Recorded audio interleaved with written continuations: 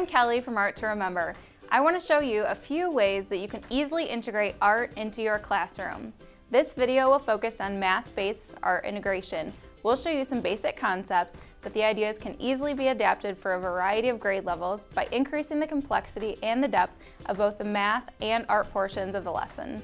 Tangrams are a great way to introduce your students to geometry and get them involved in more complex concepts in a hands-on way. For younger students, you can use the tangrams to identify and classify different shapes, and with other students, you can use them to calculate area or show orientation on a coordinate plane. To turn this into an art lesson, you'll just need a few more supplies: paper and pencil, and either markers, crayons, or watercolors. For this example, we're going to use crayons, pencil, and watercolors. Using the tangrams, we're going to make geometric animals. You will start by encouraging your students to play around with the tangrams and see what shapes or animals that they can make out of their set.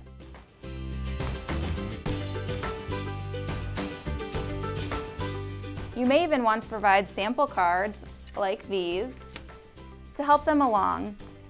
Once they've decided on an animal, have the student trace each individual shape.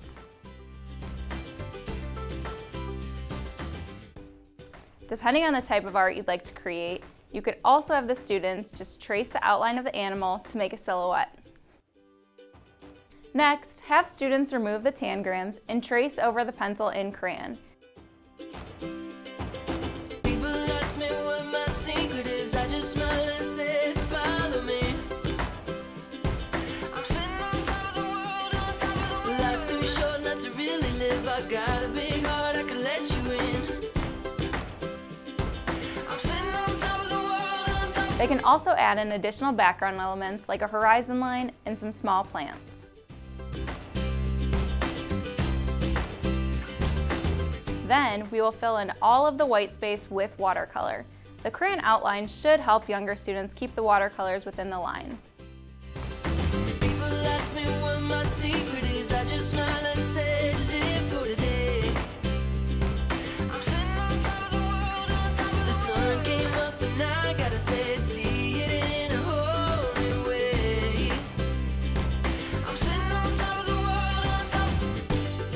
If watercolors aren't an option for your students, this lesson can easily be adapted to work with crayons, markers, or even colored pencils.